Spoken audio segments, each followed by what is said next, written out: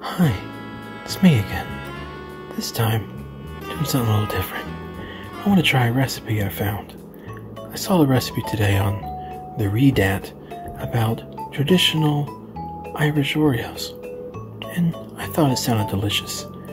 All you're going to need is a knife, a strawberry cutting board, a plate with blue rings, mustard, a red toaster, salt and pepper, a pan, a white oven, a scale, and an Oreo.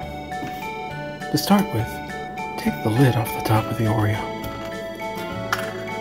Preferably, break it in half, and then break the cookie in half as well.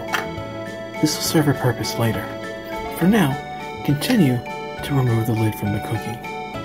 Next, you're going to want to just take your hands and as messily as possible, break the cookie and get the cream off. Then, do the same for that side. I didn't break it, but it's still okay. Save the cream for later if you want. It'll make a good chip dip. Next, you're going to reassemble the broken parts of your cookie.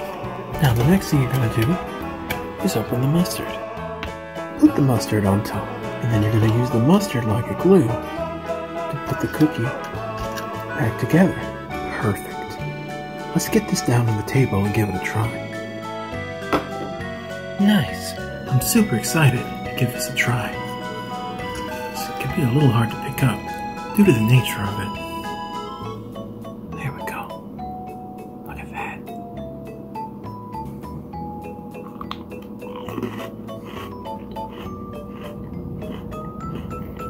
Absolutely delicious.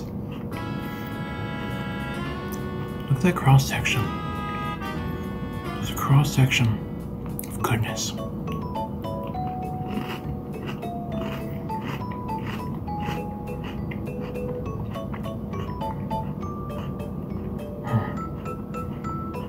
I highly recommend this to everyone. 75 chocolate chips out of 10.